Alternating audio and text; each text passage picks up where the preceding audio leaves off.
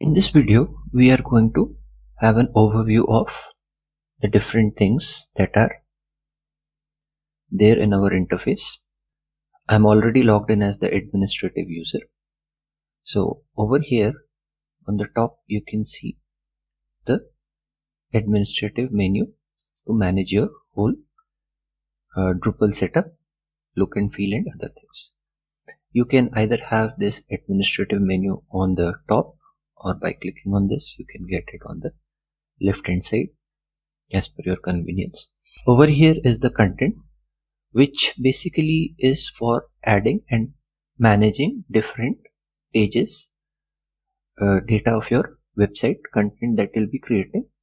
We'll be working upon this section or discussing about these things in details further.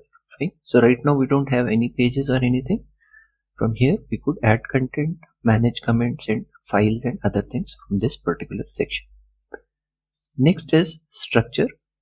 This basically deals with the whole structure of the website. It means if I go back to the website, these are some menus. There will be some like this menus coming up over here. What will show up in this menu? What are the layout of the blocks? Fine. What are the different content types? Right? When we'll be adding content, those kind of settings can be done. Menus, taxonomies, views, contact forms. Like if someone you want to give a contact form to the user, all those things are under this structure section. We'll be discussing and dealing with these parts in the upcoming sessions. Appearance basically deals with the look and feel of our website. Right? Basically it's about themes, that what are the color combination, fonts, sections and other things on our website. By default few themes are provided for the administrative interface as well as for the actual look and feel of your website for regular users who will be visiting your websites. Next is extend.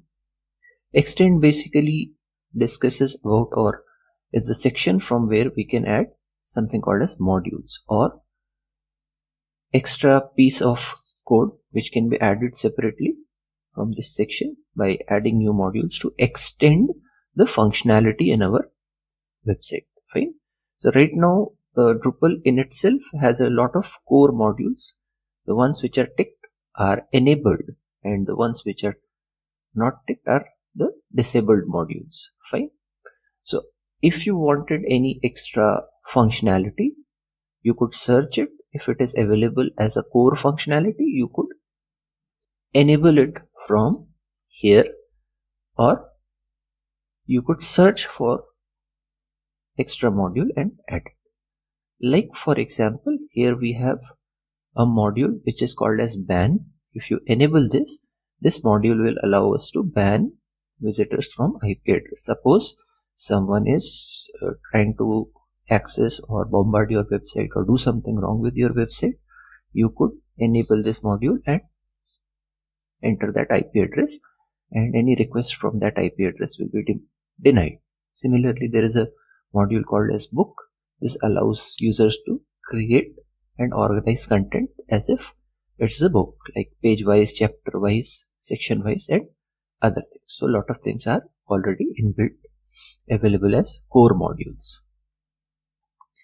Then next part is over here is configuration, where we can manage the configuration of our website, like management of people, fine, the account settings that we had seen in the previous one, management of our system, like basic site settings, this like what will be your site name, what will be the slogan of your website, the email address can be updated here, the default front page, which is what we call as the landing page or home page, can be set from here, error pages and so on.